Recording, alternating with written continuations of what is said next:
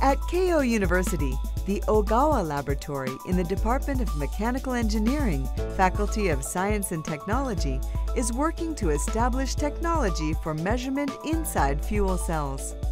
The aim is to ensure stable electric current generation in fuel cells, which have recently undergone rapid advances in development.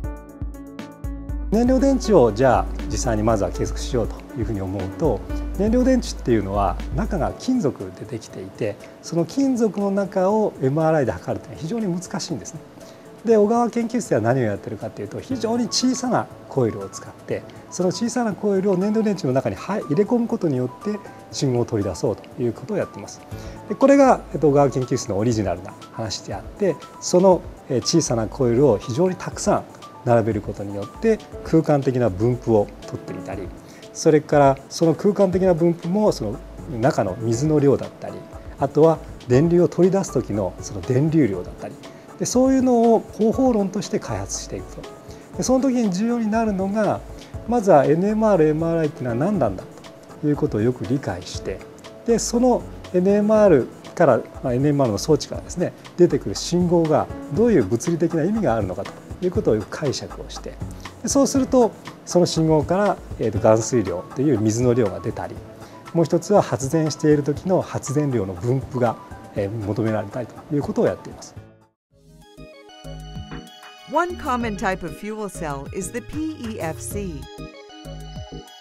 To achieve stable electric current generation, the issues are devising a structure that doesn't obstruct gas flow and removing the water that's generated by the chemical reaction of hydrogen and oxygen.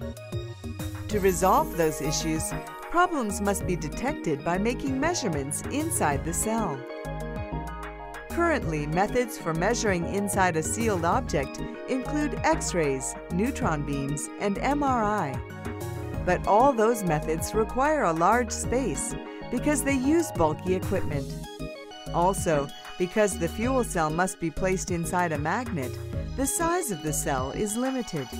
So the Ogawa Lab uses a technique based on the NMR method and places lots of small planar coils covered with an insulating film inside a fuel cell. This has made it possible to measure conditions inside the cell in detail, quickly at multiple points. From now on, Professor Ogawa will improve and develop this technology so it can be utilized in a wide range of other fields. 例えばこれを測りたいというふうにした時にはちょっとやればすぐ測れるとかですね、あとは、この計測装置に関しても、クリックを何個かポンと押すだけで計測できるとかですね、インターフェースの部分、特に人間が触りやすくする、そういうところをちゃんと重視してやっていかないと、これが広がっていかないというふうに思っています。使う視点でこういう装置をちゃんと組み立てていかなきゃいけませんので、原理は分かっていると、方法論もできた。じゃあ次はそれが使う人たちが使いやすいようにという装置を作っていく必要があるだろうということを考えています。